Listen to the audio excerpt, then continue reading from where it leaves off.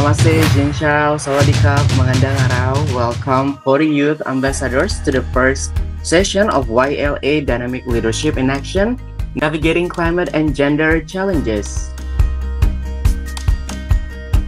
Welcome to our capacity building or academy, and thanks for your participation. Or thermos challenge. The clue is all the words will be related to gender and climate issues. So I'm gonna invite Papa, please act upon this. Saving energy. Right, good job. We all know that leaders are made and not born.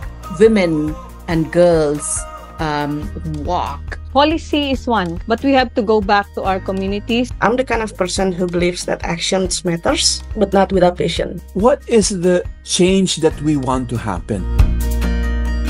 Let's take a moment to get to know our mentor better. So this is the 8 mentors that we have.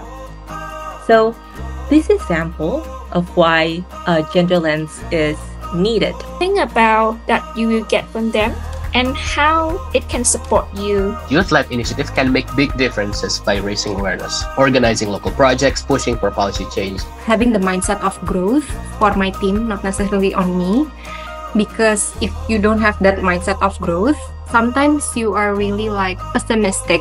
2 methods to help you consider who holds power, makes decisions, and who influences those decisions. In the future, if a lot of people starting doing something, I believe that we can achieve the changes that we want to target, especially in the climate issues as well.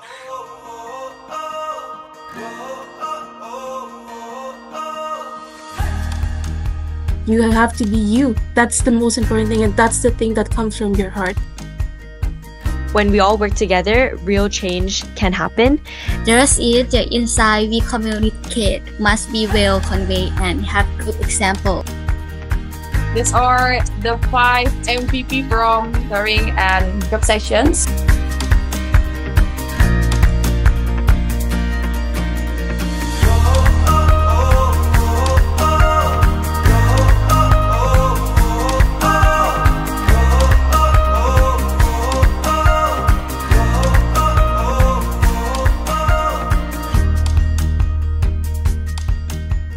So we're gonna send a shout out to Riza. Congratulations, Riza. We truly appreciate how much you try always give your best.